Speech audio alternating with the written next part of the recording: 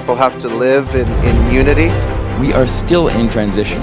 Civil society has been decimated. Of course, we rely on media. And I think the government has not done enough. The international community has failed to respond. No place in the world is perfect.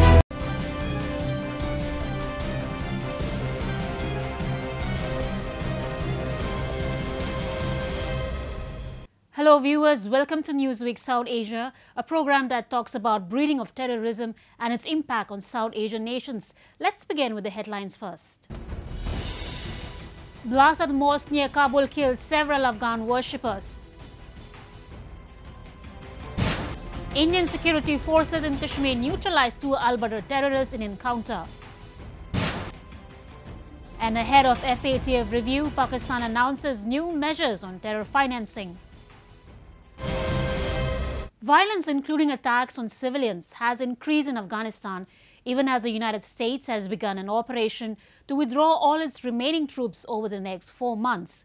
Both the Taliban and the government routinely blame each other for attacks. The attackers are rarely identified, and the public is seldom informed of the results of investigations into the many attacks in the capital.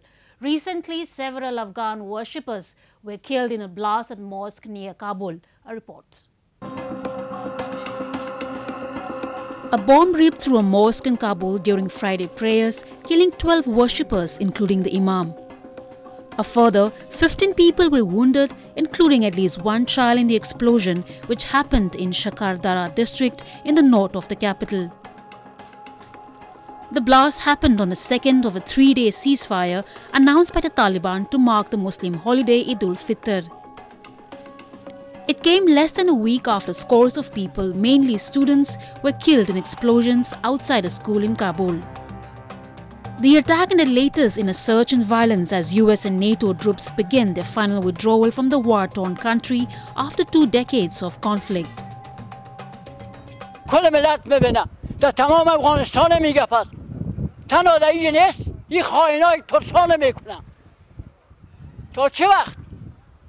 اگر میتونی دولتداری کنی بهتون اگر نمیتونی برو الابته گم کن چاکلتا. There are apprehensions that the withdrawal of foreign troops would nevertheless not end fighting in Afghanistan but would cause a drawn-out civil war. Several reports have suggested that since the United States signed a troop withdrawal deal with the Taliban last year that called for a reduction in violence by all sides, attacks by the insurgent group have escalated. Hence, President Ashraf Ghani recently mentioned that the Afghan government is ready to fight against the Taliban after the full withdrawal of foreign troops from the country. If they do not want peace and want to gain power through violence and impose a dictatorial regime, then all the patriotic forces of Afghanistan would have to rally and make a decision. And that issue, unfortunately, would have to be decided on the field of battle. For the Afghans who are going through tough times due to upstakes in tedious violence and also scrambling with uncertain future, there is a lot of accusations of the US over its failure to make a good deal. As the security situation is getting worse, the finger pointing on the US has already begun. However, Washington has assured that the US will maintain assets in the region and works with Afghan counterparts will continue. Moreover, President Ghani has reiterated that the Afghan government will continue to work with the US and the NATO allies for peace efforts. The threat of terrorism is changed, it has not disappeared. We are all agreed on this. 2, the United States is committed to providing support. This is financial, in the security area, in the economic area, in the humanitarian area, because the United States, fortunately, shares the values of supporting the gains of the last 20 years, and our discussion is enormously productive. The same, fortunately, applies to NATO members and non-NATO members who have been our partners. Many critics believe that leaving Afghanistan without uprooting all terrorist organizations or restoring peace, the US actually is trying to find a way of safe passage for their troops. Considering the ground reality, all the mess and ruins have been left on the shoulder of Afghanistan. But if regional countries honestly support the Afghan government, this challenge could be turned into opportunity to reap up terrorism in all of its manifestations.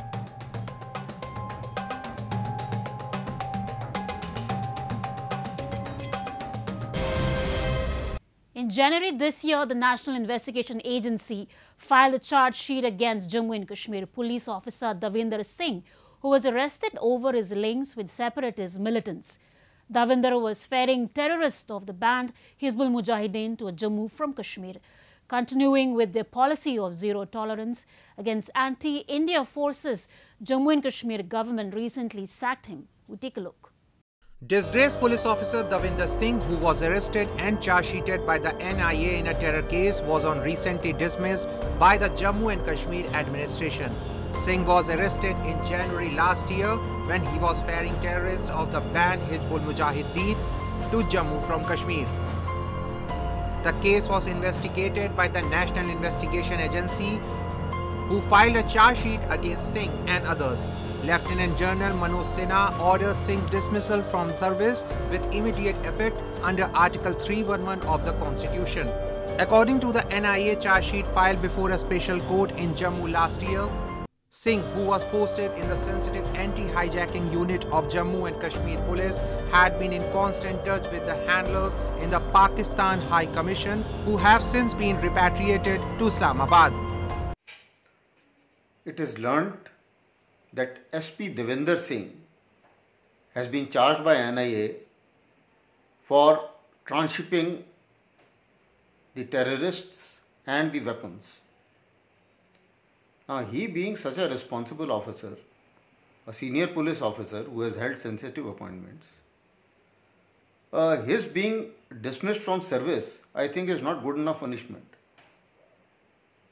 For an offence like waging war against the state, wherein he has helped the terrorist and those weapons would have been used against innocent people or security forces. For such a crime, I think it should be an exemplary punishment. Continuing with their policy of zero tolerance against secessionist forces, government in Jammu and Kashmir has constituted a special task force to identify and act tough against government employees involved in anti-India activities. To tighten noose against employees waging war against India, STF, headed by Additional Director General of Police, has been assigned the task of speedily scrutinizing and screening such cases in a time-bound manner. Recently, National Investigation Agency arrested Altaf Ahmed Radar, a government school teacher from the Bandipora area in North Kashmir, for radicalizing, motivating and brainwashing youngsters to wage violent jihad against India. He was associated with pan-Islamic terror outfit Lashkar-e-Taiba, and his job was to lure youngsters to gun culture and recruit them into terror ranks. Gone are those days when terror was incentivized and there used to be a premium on separatism and stripped on Jammu and Kashmir. It is learnt that Jammu and Kashmir government is making a special task force to identify and scrutinize the government employees who are involved in the terror activities and supporting the terrorists. I think it's a very good step, and such people must be identified and booked under the law and must be given exemplary punishments. We also need to strengthen our laws to make sure that such people are punished harshly. Indian security forces have successfully managed to bust various strategies of terror in Kashmir. However, despite the best efforts of the security forces, some challenges still remain. The biggest challenge ahead is to gradually dismantle all support and sympathy for Pakistan-based terror group in the valley. This would be the final phase of counter-insurgency operations, one that would need more time and sustained efforts. Terror financing, radicalizing innocent youths into jihad, and launching violent attacks on civilians and security forces have topped Pakistan's list of priorities when it comes to its unwarranted policy on Kashmir. However, to its major disappointment, the alert Indian security forces have been able to foil all their attempts by busting deep terror networks of Pakistan and eliminating and arresting top commanders of terrorist groups in Kashmir region. Recently, 2 Al-Badr terrorists were killed in an encounter with security forces in the valley. Indian security forces recently killed 2 terrorists in an encounter at Khonmo on the outskirts of Srinagar.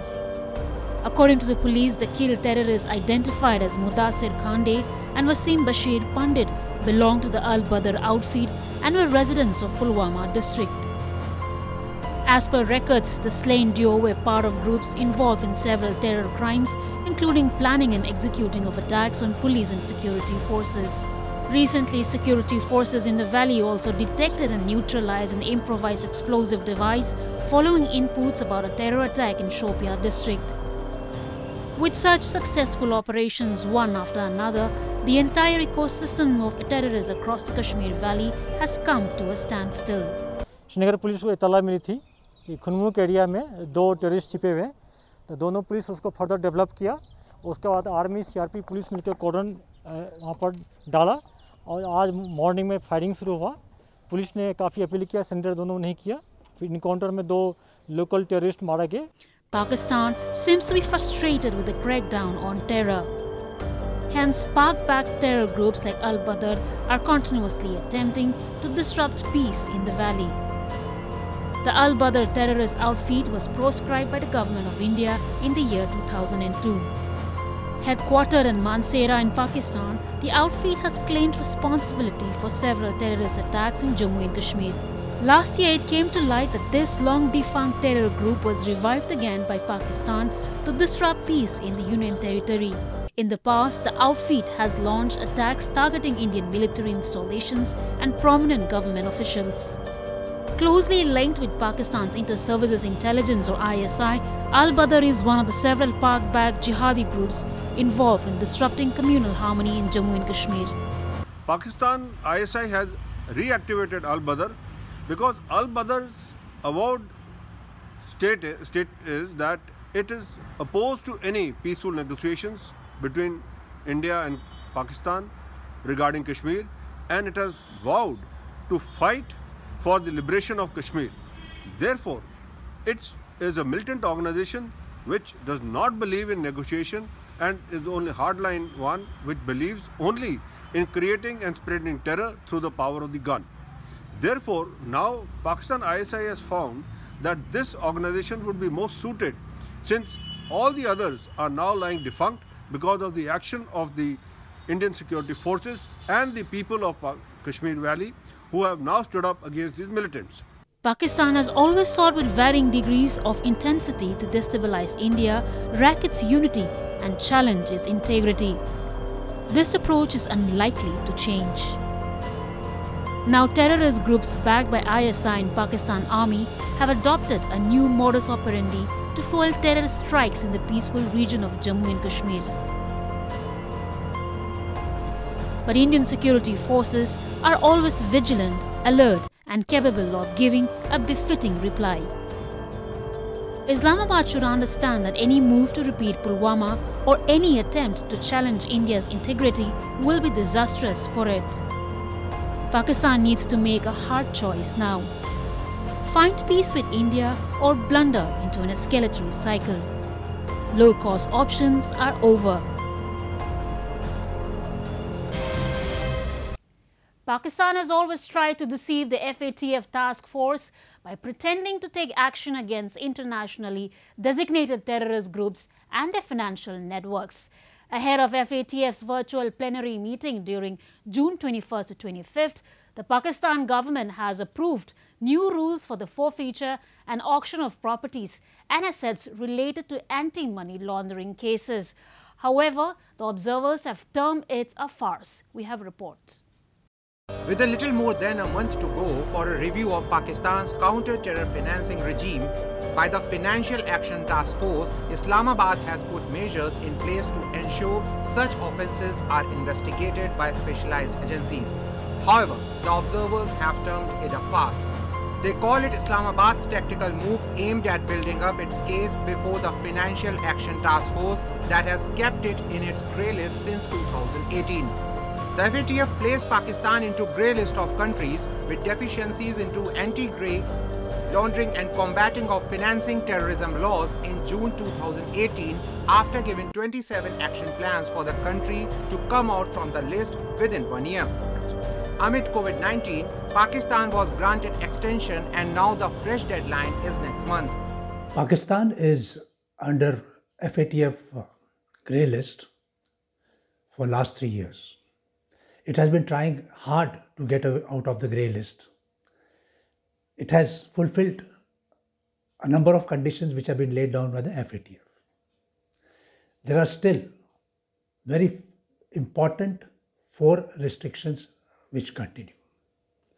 Now Pakistan has tried to enforce a regulation and create authorities for specifically charging and trying those under the Anti-Money Laundering Act. This is not likely to satisfy the FATF. This is purely window dressing and providing some shelter, in fact, to those who are carrying blatant anti-money laundering activities in the country. Islamabad has been facing a multiplying global pressure to crack down on the terrorists who are expanding their bases in the country and launching attacks on other countries. Several review meetings of the FATF are scheduled to begin in the second week of June, culminating in the next FATF plenary between June 21 and 25. However, Pakistan may seek more time to complete the last 3 actions it has to take to exit the Financial Action Task Force grey list, citing delays amid the pandemic and capacity constraints. Recently, Pakistan revealed this in its submission to the International Monetary Fund. But IMF has warned that failures to meet objectives, including those related to the action plan with the FATF, could hamper external financing and investment. Despite being grey-listed time and again, Pakistan is not effectively complying with FATF recommendations. The reason lies in its experience in manipulating and hoodwinking the FATF system in particular and international community in general. Hence, Pakistan continues to remain a safe haven to dreaded terrorists. These terrorists and their outfits not only operate freely but enjoy patronage of the Pakistan Army and secret agencies. Jaish-e-Mohammed Chief Masood Azhar and Lashkar-e-Taiba head Hafiz Saeed are 2 terrorist leaders who are under the UN sanctions list for some time now. Pakistan has failed to take action against both of them. Whatever is being done against Hafiz Saeed is just whitewash. In fact, this is essentially to provide him shelter by giving him cover of the state in the so-called jail, where he is enjoying all the privileges which he could outside. Masood Azhar, in fact, is nowhere on the list of being actioned against by the state. He is enjoying a free life on an alleged plea that he is not well and requires medical attention. So there is just no scrutiny on what action Pakistan is taking against the terrorist leaders, which has been demanded not just by India, but by the United Nations. Whenever some kind of international pressure builds up, Islamabad comes up with announcements of new measures on terror crackdown. Pakistan is receiving the word on terror funding, hence FATF grey list needs to go darker. And with that, we come to the end of this edition of Newsweek South Asia. We will be back next week with more news, views and analyses from the subcontinent. Meanwhile, do keep writing to us at nwsc@anin.com. This is Karim Zimik signing off on the behalf of the entire production team of Newsweek South Asia. Goodbye and take care.